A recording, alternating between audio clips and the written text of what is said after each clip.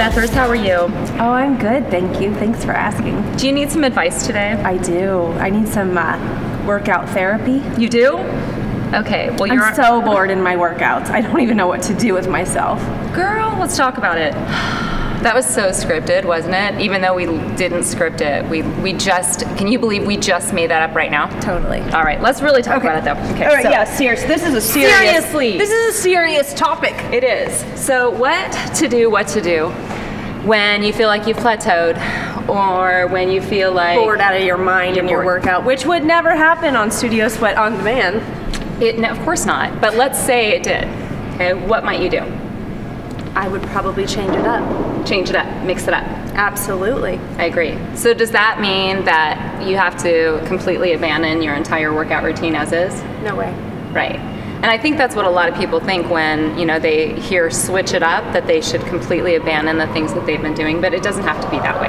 No, I mean, I would add things in instead of take away things in terms of if I'm going to come and switch it up. Like, I will still teach my same amount of classes. I will still keep doing my same thing, but then maybe 1 day a week or 2 days a week on my like off days from teaching, I'm going to switch it up and I'm going to go do something that is totally different for me. Such as? I love to jump in the pool and swim laps. It might take me 20 minutes, but I've gotten in a good swim by then. I love to go to the park and run stairs, just to be outside doing something completely different, and man, do I feel those workouts. Yep, I do too. So I'll do the same thing where, you know, I'll be like, you know what, my body all of a sudden seems like it's plateaued, maybe even going in the wrong direction. My eating hasn't really changed.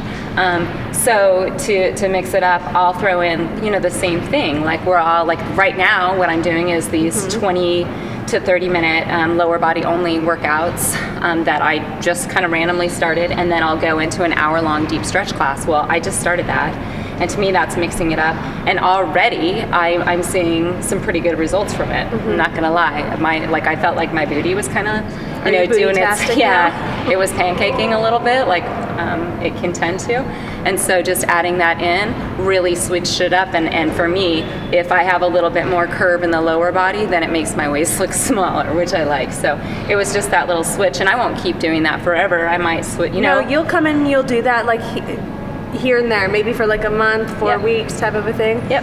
And then you're off of it for a while, and then you'll pop back in and do it. And then I'll feel like, and that's the point of switching it up. Yep. Like, I don't swim consistently. I don't go to the park and run stairs consistently. Yeah. It's here and there that I might go and do that. Yep, and it makes it a little bit fresh and a little bit fun. Yeah. Agreed. And pull a friend in with you if possible. Or if you always work out with friends, why don't you try just going a little solo action, you know? I know, it just got crazy. I just got by myself. Yeah, so I mean, I guess the idea in switching it up, again, is that you don't have to completely revise your entire workout routine. But do something, you know, if you're not a runner, throw in a run. And it doesn't have to be an hour-long ordeal that we're talking about here. No, I think when I go to the park, it takes me 30 minutes to knock that workout out, and I feel it. Yep. Me too, absolutely. Yeah. All right, so that's really all we wanted to talk to you guys about today. So anything else you want to add? Nope, switch it up, have fun. All right, and if you're looking for the most amazing body sculpting, fat torching workouts, you already know they're available on Studio Sweat on Demand.